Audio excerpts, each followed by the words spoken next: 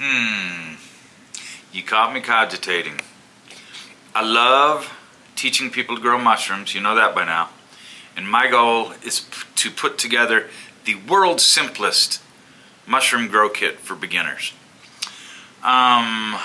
So I want it to be as simple as possible so that people can harvest their first mushrooms. Then they're wizards, they have confidence, they can decide do they want to spend more money on a tent that can control humidity and temperature, some of the variables, or okay, that was great, did it once, don't want to do it again. So, you know, I want to keep costs down, I want to keep especially all the steps down, because every step you add for a beginner is a chance for a beginner to mess up, right? Because we haven't done it before. So a casing layer. This might be video 12 and a half of our 12-part grow series, but video 6 was an optional casing layer. I'd like your thoughts, I'd like your comments. I think this might actually become part of the kit because it does introduce possibilities of contamination, but also, since we don't have tents to control humidity and temp, a casing layer, it really can help control humidity. I've been struggling, it's been a back and forth winter in Salt Lake. I'm in an old building that it's infuriating how it's struggling to maintain a constant temperature. So my temperatures have been all over the place.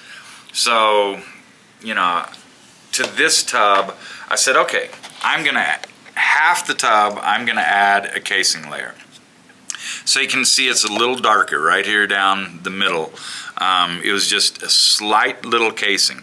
I was moving spawn to a tub, had a little substrate left over, so I figured, okay, I only have enough to barely do half, so I'm gonna do that. We'll see if there's any difference. Looks like there's a bit of a difference. So over here, you know, we're gonna have some mushrooms, but this tub, it obviously is struggling, right? And so it's cranking out a lot of mycelium, but that mycelium isn't strong, healthy, happy enough to produce many mushrooms.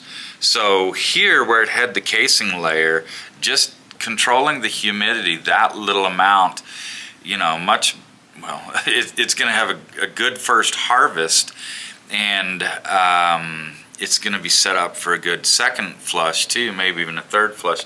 This is night and day. I don't need to explain that, you can see it.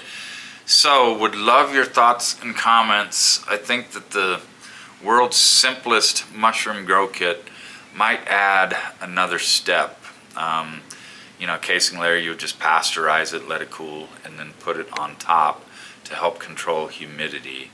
So this might be step 12 and a half of our 12-part series.